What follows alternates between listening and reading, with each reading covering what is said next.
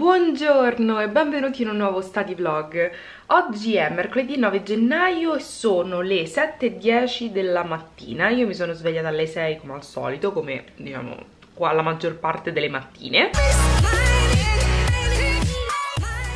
E stamattina mi vedete così pimpante e così felice, anche se sono le 7 di mattina, e soprattutto ho dormito tipo 5 ore per studiare.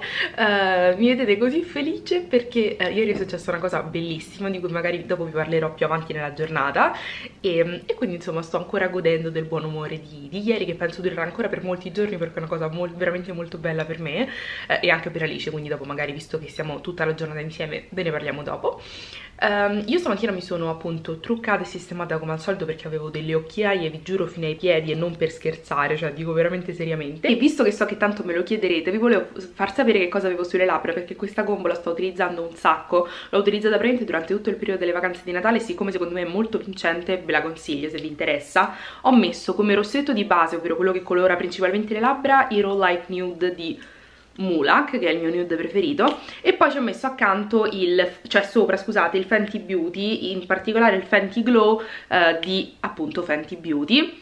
Questi due insieme che sembrano fatti, cioè proprio nati per stare insieme, perché hanno la stessa colorazione di base, soltanto che appunto il gloss è un gloss e ha i brillantini, ma vi giuro che insieme stanno una bomba, vi fanno due canotti pazzeschi.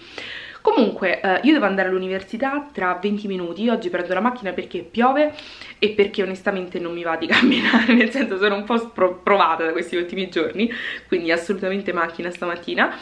E quindi devo uscire tra una ventina di minuti, devo preparare la borsa eccetera. Ho solo una lezione fortunatamente, perché gli altri due me le hanno annullate, e dovrei tornare a casa per l'ora di pranzo. Viene Alice a pranzare con me perché dobbiamo lavorare tutto il pomeriggio insieme, e questo più o meno è il programma della giornata. E siccome è molto study oggi, cioè più che altro, più che study è work, però facciamo tutto nello stesso pentolone e chi si è visto si è visto. Faccio vedere l'outfit of the day, che non è niente di trascendentale, però comunque mi fa piacere. Allora, innanzitutto, come potete vedere, ho legato i capelli perché vi giuro oggi non me li sopportavo davanti. Sarà che sono un po' di giorni in cui è molto umido e me li sento spiaccicati qua davanti alla faccia, non ce la potevo fare anche oggi, vi giuro non mi andava, anche perché stasera li devo bene lavare ed acconciare, perché domani è una cosa molto importante di cui poi vi dirò sempre dopo. E quindi insomma questo è.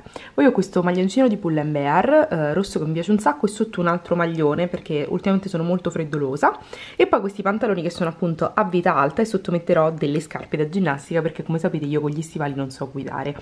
Quindi sì, questo è quanto. Questa collanina è sempre della linea di Carla, che si chiama Miss Collection, e nulla, e questi sono di 9,25 se vi può interessare. Sto decidendo che borsa utilizzare oggi perché generalmente per l'università utilizzo questa qui, che è gigantesca, di Zara, per mettere anche il computer, però siccome oggi non mi serve il computer volevo usare, scusate, questa qui di Longchamp, che ovviamente non è così piccola, è solo chiusa, perché è veramente comoda, e poi perché è impermeabile, quindi diciamo che col fatto che piove ci va parecchio a braccetto.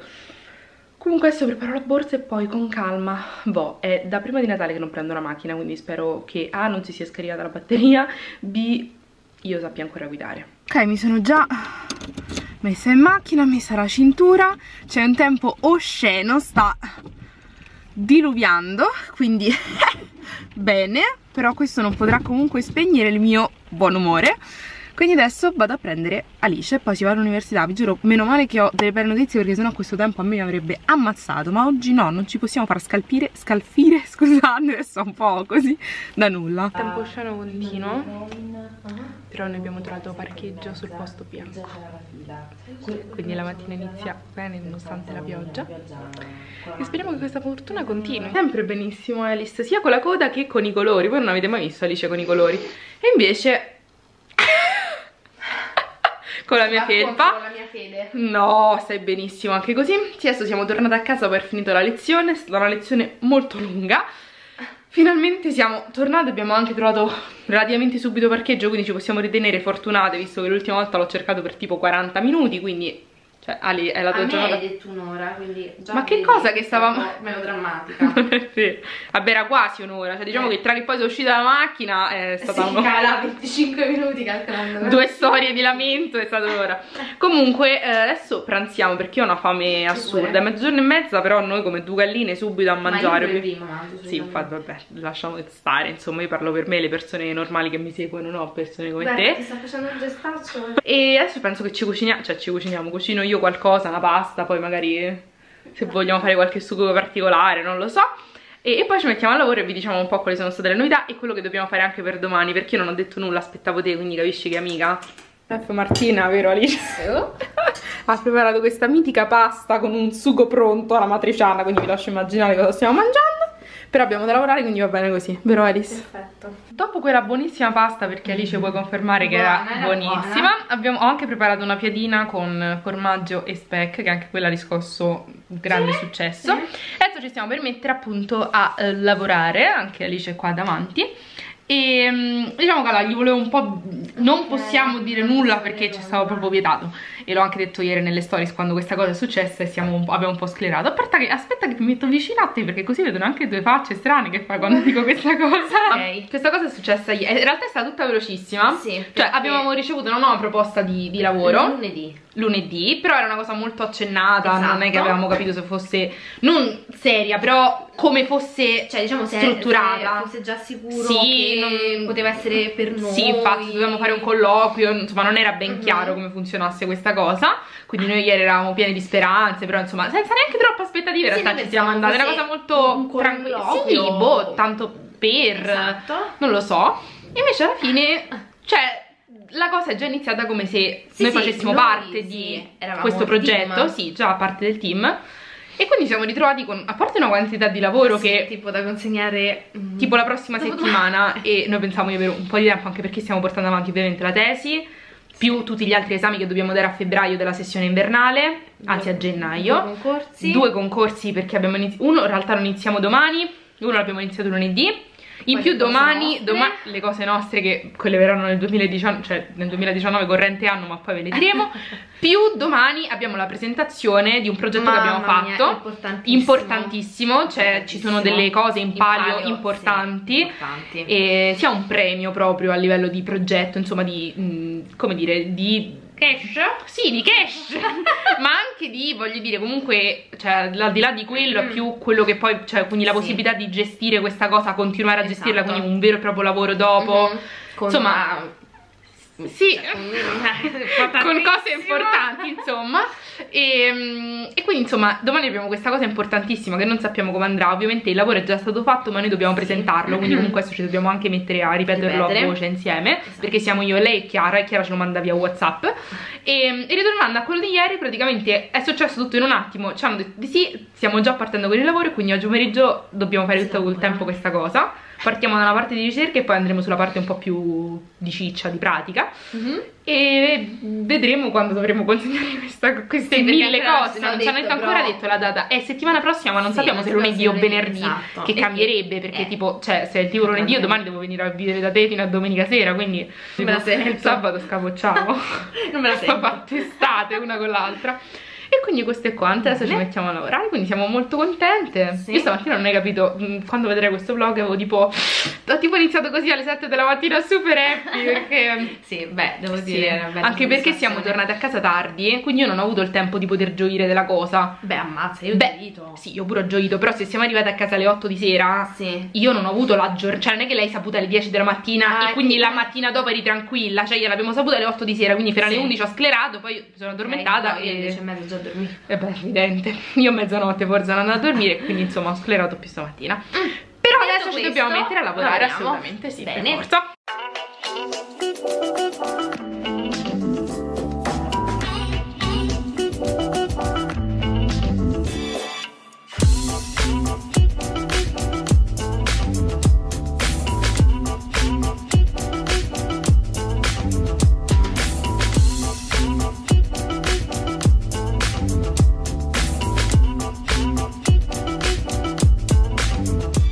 Amici, Alice è ancora qui, batti un colpo se ci sei. Invece ancora qui, stiamo ancora lavorando, sono le 5:30 e noi ci siamo messi a fare questa cosa che erano tipo le 2. Sì, le 2. Sì, tipo le 2 e non stiamo... Sapete che vuol dire? Che abbiamo tipo 4 idee in croce? 8, sì, 8. Sì, ma 8 per 2 cose, quindi 4 ciascuna. E dovrebbero essere tipo minimo 10, però vabbè. Poi ce le faremo venire. È abbastanza complicato, però interessante. Dà luogo come sempre a grandi discussioni, a momenti di sclero tra me e Alice. Vi siete persi qualche minuto fa il clou proprio. Vabbè. Della serie veramente io, no Maria, io esco. A un certo punto, guarda, eravamo proprio sull'orlo Sei proprio scema. E penso proseguiremo così per un'altra oretta e poi basta, perché cioè saremo esauste, anche perché io mi devo fare la doccia e preparare l'outfit per domani. Che facciamo, vediamo se ci esce un'idea bomba alla fine, una e una. Prendiamo a casa. Ok. E in modo tale che poi ci docciamo entrambe e dobbiamo preparare l'outfit coordinato per domani. Cavolo, è vero. Eh sì, perché sennò ci vestiamo, perché il rischio è che ci vestiamo tutte e tre uguali o con colori che cozzano. Soprattutto io e Chiara siamo perché lei vabbè è nero, è evidente, però io e Chiara, che siamo due persone molto colorate, rischiamo di metterci con colori assurdi e meglio di no. E poi dobbiamo ripetere un'altra volta, dobbiamo aspettare che Chiara ci mandi il vocale perché era ancora a lezione. E poi che dobbiamo fare un'altra cosa. Dormire? No, tocca preparare la presentazione. Ah no, io stasera ci dobbiamo vedere il film, oh. Non so se ce la faccio. Io per forza, perché dovete sapere che il nostro professore ci ha dato per venerdì, il professore di regia ci ha dato per venerdì guardare un film di cui poi noi dovremo, cioè guardare il film di un genere di cui poi noi dovremo fare un cortometraggio di quel genere. Non so se mi sono spiegata. Beh, sei fritta proprio. Sì, sto fritta come non ci fosse un domani. E quindi stasera mi devo guardare un film western, perché il mio genere è il western e il suo è il musical, quindi ci dovremmo vedere un genere. Cioè, casa esco il musical, quindi è un po' più impegnativo. Beh, io spero di vedere, ho capito, lui mi ha detto Sergio Leone, ma non c'è su Netflix, quindi cercherò una cosa che abbia comunque uno stile western senza essere proprio ambientato nel vecchio west. Sì, e io sono indecisa se vedermi sì, Grey's Anatomy. Sì, infatti. E poi io sono io fritta, capito? E essere proprio la poraccia. Vabbè, High School Musical, Alice c'è veramente una poraccia. Grease, oppure La La Land. Grease.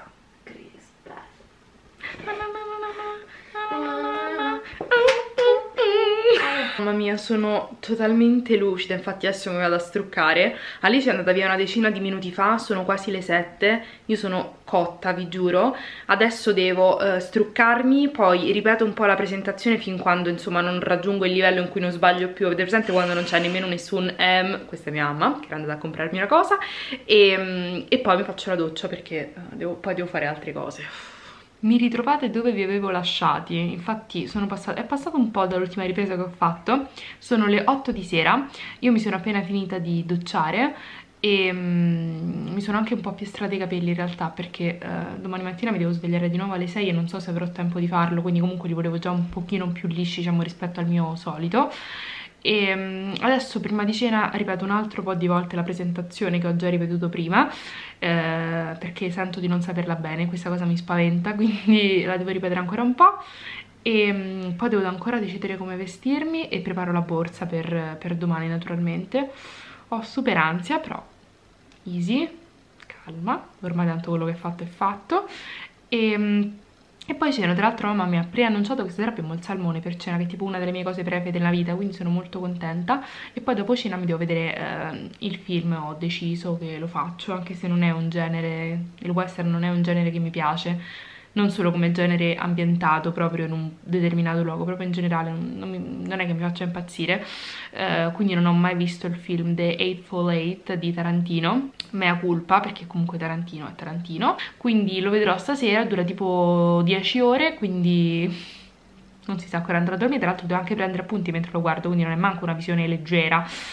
Vabbè, spini, resti una cosa che mamma ha fatto salata, salmone, burro, questo è fatto, e infine l'insalata di mare, che è uno dei miei piatti preferiti che mamma ha preparato appositamente per me. Grazie mami!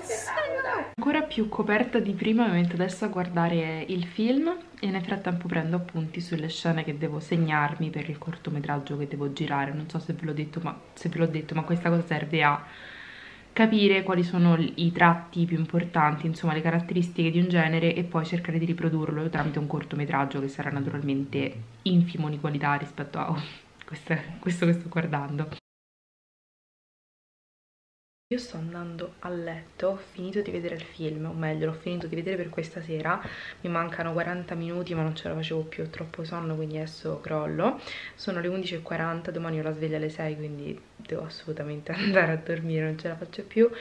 Se vi interessa sapere com'è, diciamo che io non sono la persona giusta, nel senso che è un genere su cui ho dei pregiudizi sciocchi, me ne rendo totalmente conto, però purtroppo sapete quando qualcosa proprio a pelle non vi piace, ecco, purtroppo è così, mi rendo conto che è una cosa brutta, quindi non è una cosa che mi fa onore, però è un genere, proprio il genere che a me non piace, non è questo film nello specifico, che in realtà è girato, cioè mi rendo conto che a livello di regia è pazzesco, è proprio, il problema è il contenuto, diciamo, e in parte non mi piace, insomma, le caratteristiche proprio del genere western, che a me personalmente è un genere che non riesco ad amare alla follia. E nulla, io spero che questo vlog vi sia piaciuto, spero che vi abbia intrattenuto, perlomeno tenuto compagnia, spero che non sia stato noioso, e è stato tantissimo study vlog, quindi spero vivamente che vi sia piaciuto. Io vi mando un bacio, adesso crollo.